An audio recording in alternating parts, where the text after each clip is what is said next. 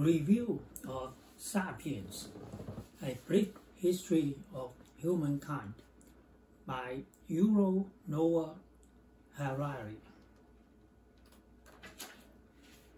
This book contains a wealth of information about the history of humankind, as well as thought-provoking projections about the future.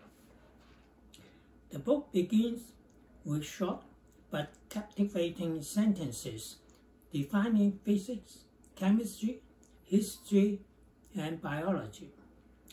Just these definitions are worth the price of the book.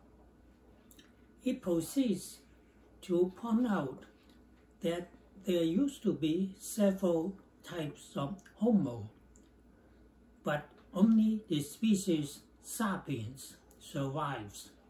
Homo means man in Latin, and sapiens means wise in Latin.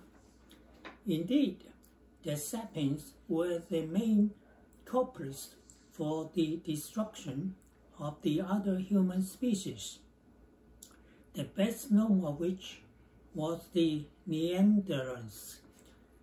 We also destroyed or tortured numerous species of animals, as well as have the dubious distinction of being the deadliest species in the annals of biology.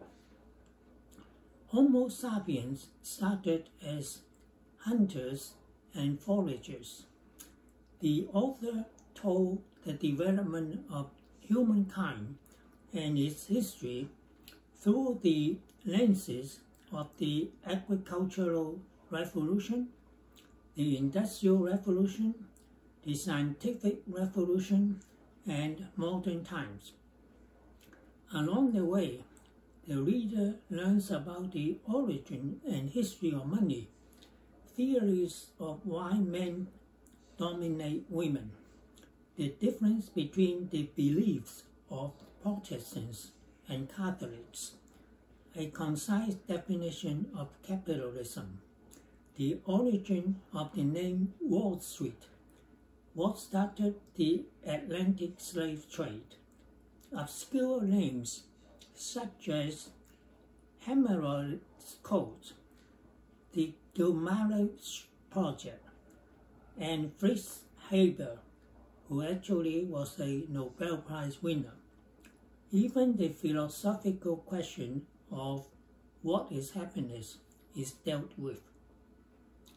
On a personal note, the reader, who taught at the University of Mississippi for 10 years in the first decade of the 21st century, only learned the name Canon King from reading this book. King was a black student who applied to the University of Mississippi in 1958 and was forcefully committed in a mental asylum. The presiding judge ruled that a black person must surely be insane to think that he could be admitted to the University of Mississippi. In a section on modern history, the author took a relatively buoyant approach, citing that, quote, since 1945, no independent country recognized by the UN has been conquered and wiped off the map.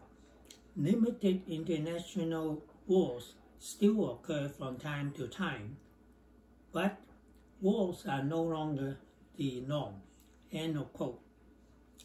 The author admitted that he took this buoyant approach probably because the book was written in 2014. Clearly, he would have to revise this statement somewhat if he chose to plan to do a second edition, which should take into account the invasion of Ukraine by Russia. Religious folks would probably not agree with the author's statements Quote, from a purely scientific viewpoint, human life has absolutely no meaning. Humans are the outcome of blind evolutionary processes that operate with no goal or purpose. End of quote. Moreover, the history of humankind, as told in the book, clearly spanned a time period different from the Bible.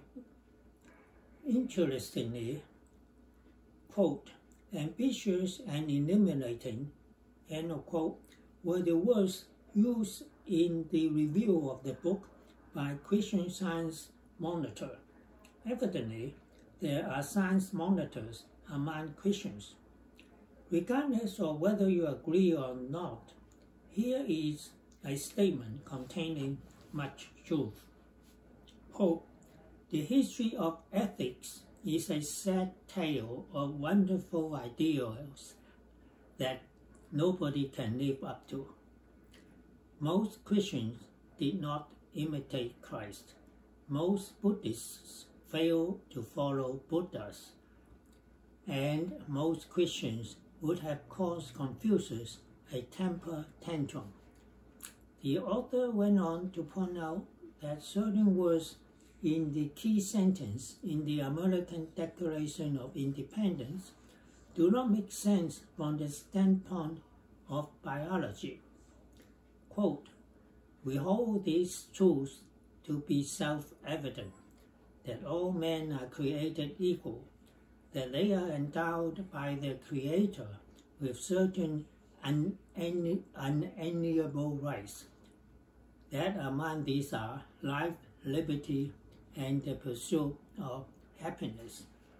According to the author, from the standpoint of biology, the sentence should be modified to, quote, we hold these truths to be self-evident, that all men are evolved differently, that they are born with certain mutable characteristics, and that among these are life and the pursuit of pleasure.